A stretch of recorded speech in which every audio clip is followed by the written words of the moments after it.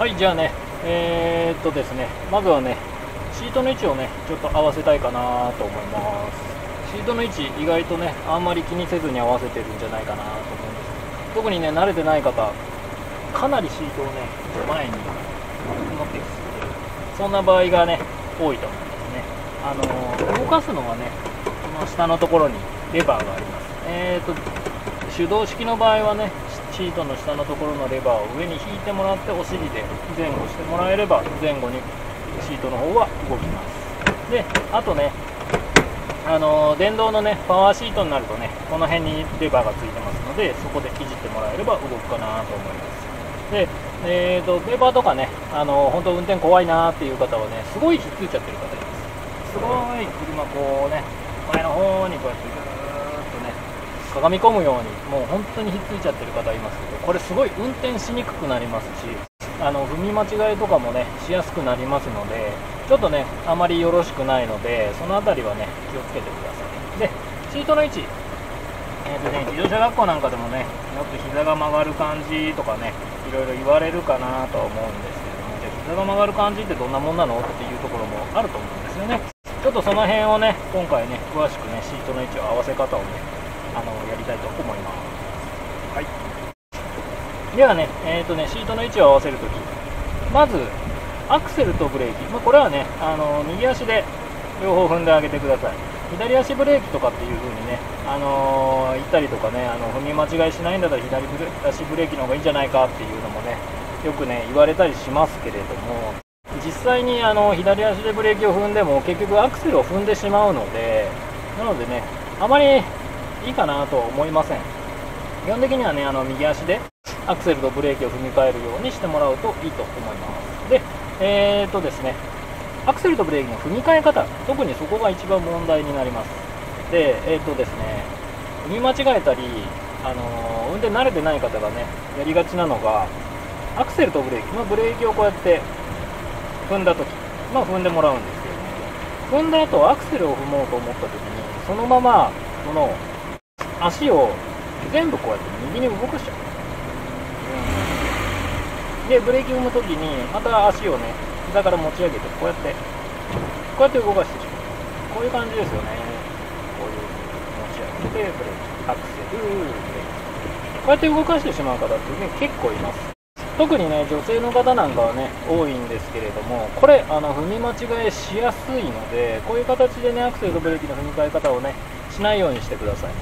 もしね自分でやってるかどうかねちょっと見てみてね、やってるようだったらねちょっと注意していただくといいかなと思います。で、一番いいのはですね、このアクセルとブレーキちょうどね間のところ、シートによってはねシートの下のところ柄が変わってたりしますので、その辺りにこの自分のねかかと、ちょうどかかとのところをね真ん中ぐらいに置いてもらうと。で、そこを軸にしてつま先を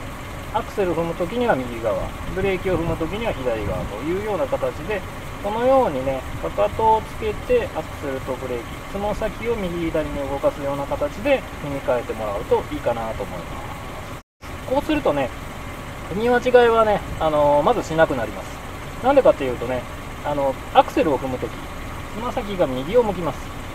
で、この状態でアクセルを踏んでるんですけど、ブレーキを踏むときにねこのままかかとをつけたままつま先をブレーキに持ってくる、こういうような形で動かしますので、ブレーキを踏むときにつま先がね左を向くような形になるんです。中でで、そこでかかとを軸にして足先でブレーキをギュッと踏み込むというような形です。で、ブレーキを離してアクセル踏むときにはかかとを軸にして少しこうやって持ち上げながら向こう側に、こういうような形でね踏み替えてもらいますと、ブレーキを踏むときにはつま先が左を向きます。で、アクセルを踏むときにはつま先が右を向きます。なので常にブレーキだとつま先左、つま先が右だとアクセル、こうやって動いてくれますので、なのでブレーキを踏みたいなっていう時になるとつま先が自然とこう左を向くようになるんですよね。だからブレーキ踏まなきゃと思うとこういう形になってくるんです。ということは勘違いをしないんですよね。体が覚えてしまえば、ブレーキ、はい、でアクセル、ブレーキ、アクセルというような形で動いてくれますので、これだとね踏み間違いはもうね絶対しないとで、踏み間違いをされる方、よくコンビニとか突っ込んじゃう方のね、インタビューじゃないけどなんかニュースのねコメントなんかに出てくるのが、ブレーキを踏んだつもりっていうふうによく言われますよね。で、大事故したりなんかしたね、ニュースとかでよく出てきたりの、もうブレーキを踏んだけれども止まらなかったとかって言うんですけれども、基本的に車のそういったちょっとしたトラブルっていうのもほとんどありませんので、基本的にはもう自分の勘違いだけですよね。思い込んでしまっている。そういう風になるのはなぜかっていうと、アクセルとブレーキを踏むときに足がまっすぐ同じ形なんですよね。右左のズレだけになってしまいます。こういう動きになってしまいますので、どうしても自分が普段は間違えないんですけれども、何かの時に自分がブレーキの方に足をもう持ってってるもんだっていう風にね、ちょっと勘違いをしてしまったりします。そうするとちゃんとブレーキの方に足がいってれば、そのままブレーキをクッといつも通り踏めるんですけど、これがブレーキの方に足やったと思ったのが実際こっちに足があったというような形になると、どうしてもそのままアクセルをグッと踏んでしまう。だけど自分の中ではブレーキを踏んだつもりになるので、どうしてもブレーキを踏んでるっていう頭でアクセルを踏んでるから、いきなり急発進した時に自分で踏み間違えたっていう風な気持ちになれずに、さらに踏んでしまうようなことがありますので、なのでね、こうかかとを浮かしてまっすぐ、こういう状況はねやらないようにしてあげてください。最近の車、特にねこういうコンパクトカーとかね軽自動車っていうのがね、どうしても全長が長さ的に短い分だけ、ちょうどこの右側、ここちょうどタイヤがある位置になるんですけれども、ちょうどここがね膨らんでしまってますので、アクセルペダルがねちょっとこっち側内側の方に入ってきて、ブレーキに近いところにあるんですよね。で、どうしてもこの足をクッと置いた時に、ブレーキペダルよりアクセルペダルの方が踏みやすい、自然な位置にアクセルペダルがあるので、どうしてもねちょっと踏み間違いをねしやすくなってしまう。ブレーキペダルはどうしてもちょっと内側に持っていかなきゃいけなくなりますので、なのでね特にこういうコンパクトカーとかはね踏み間違いがしやすいです。ニュースとかになるのもね、やっぱりこういうコンパクトカーとか軽自動車とか、そういう車の方が踏み間違いが多いです。これはねアクセルとブレーキのこの位置オフセットって言いますけれども、この位置関係と、あとアクセルペダルとブレーキペダルのこの間がすごい狭い。軽になると特に狭くなりますので、ちょっと踏み間違いしやすくなりますので、ちょっと気をつけてあげてください。これね海外でも踏み間違いとかは若干あるんですけれども、左ハンドルの場合はここの部分、ここがそんな出っ張ってないので、左側にあると思うんでね。なのでね、このシートのね、このペダルの位置がね、ちょっと違うんですよね。その分だけ踏み間違いしにくいような、元々のね、構造になっちゃってます。まあ、右ハンドルで、日本は右ハンドルなので、もうしょうがないので、そのあたりはね、きちんとできるようにしてあげてください。で、この時、ね、足のね、踏み替えの位置とかね、かかとの位置が決まったら、この時に、ブレーキの方に足を持ってきます。で、ブレーキをね、踏む時、足のちょうど指の部分で踏めれば大丈夫です。このね真ん中とかで踏もうと思うとかかと浮いちゃいますので、なので下につけてあげると、ブレーキペダルだいたい指のとこぐらいで触れると思いますので、この位置ぐらいにしてもらえれば OK です。でこの時にねかかとが向こう側にギュッと近くなったり、逆にこうやってちょっとなったりすると、もうこうやってちょっとつま先だけとかなったり、これになるとすごいギュッと窮屈になったりしますので、だいたい楽な感じ、ここのねところが突っ張らない感じの楽な位置にしてもらうといいです。でこの状態でつま先をグッとブレーキペダルを踏んでみる。つま先でこの踏んでみた時に、その時にこの膝のあたりが突っ張るかどうかが大事になってきます。ここの部分、例えばシートが遠くなる、こういう風になるとギュッとなった時にここが突っ張るんですよね。ギューッと突っ張る感じ。この場合はもう明らかにシートの方が遠いので、この場合はね前に出してもらうと OK です。で逆にね近づきすぎるとこういう風にね膝が曲がりすぎる。そうするとねギュッと踏んだ時にもうすごいここがね窮屈な感じになってしまいますので、ここのところが自然に曲がるような感じ、自分の中で踏んでみた時に遠くもなく近くもなく、自分の中でちょうどいい位置を見つけてあげてください。自分のちょうどいい位置がわからない場合はね、こうやってね下げてみて踏んで、なんかちょっと遠いな、じゃあちょっと前に出るし、じゃあ前に出す、なんかちょっと窮屈かな、じゃあもうちょっと下げてみるっていう形でいろんな位置をねこう前後に探してみるとシートの位置っていうのは見つけやすいと思います。でこれではね、こんなもんかなっていう位置を見つけれましたら、そしたらね、そのまま今度ね、かかとをつま先アクセル、つま先をアクセルとこうやって動かしてみてください。この時にシートが近いとギュッとこうやってね、動かす時にブレーキペダルに足が引っかかりやすくなりますので、そうするとね、シートが近くて踏み替える時にちょっとブレーキ踏みたいのに踏めないっていうことにもなるので、この場合は下げてもらうといいです。当然遠くなればね、アクセルも遠いしブレーキも遠い感じになりますので、ちょっと全体的にね、こうつま先立ちみたいな感じになっちゃいますので、それは良くないので、自分の中で一番ちょうどいい位置。まずはブレーキペダルを踏んでみる、かかとをつけて踏んだ後につま先アクセル、ブレーキ、こうやって動かしてみてブレーキを踏む。この時に自分の中でちょうどいい位置を見つけてもらうといいかなと思います。これでね、シートの座面の位置は合わせることができます。で、あとね、シートの方を横を見てもらうと、この車、ここにレバーがついてます。このレバー使ったことありますかね。こうダイヤルみたいなのがついてる車もあるんですけれども、これ何なのかっていうのがね、あんまりよく知らない方って結構多いんですけれども、これ座面の高さが変わります。これをね、上に1回、2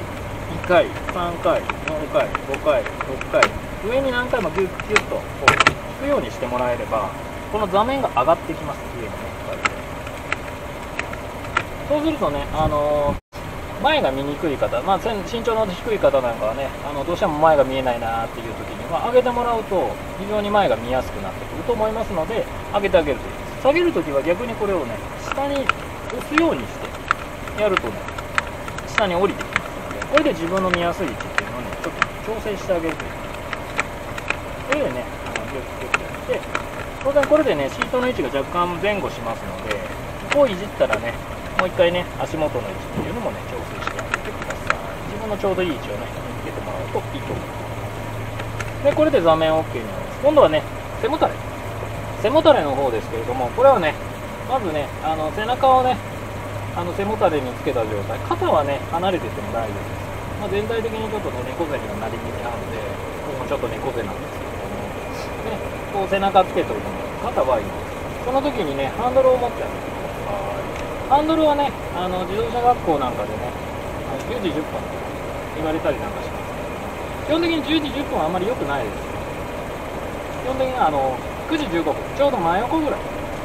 を持ってもらうといいかなと思います。この位置がね、一番自然に持てますし、あとね、ウインカーとかワイパーとかもね、すぐ指を飛ばせば届く位置になります。10時10分になるとね、ここまでね、手を動かすためにね、どうしても離さなきゃいけないんですね、ハンドルを。で、上を持つことによって全体的にハンドルにこう前かがみになりやすいので、ちょっとね、フラフラしやすくなる。自分の上半身の力がね、このハンドルにかかってしまうので、ちょっとフラフラしやすいです。なので上半身はきちんとね、背もたれにつけた状態でハンドルをここに回してもらえれば回しやすい。で、この状態で背中つけた状態でハンドルをちょっと動かして、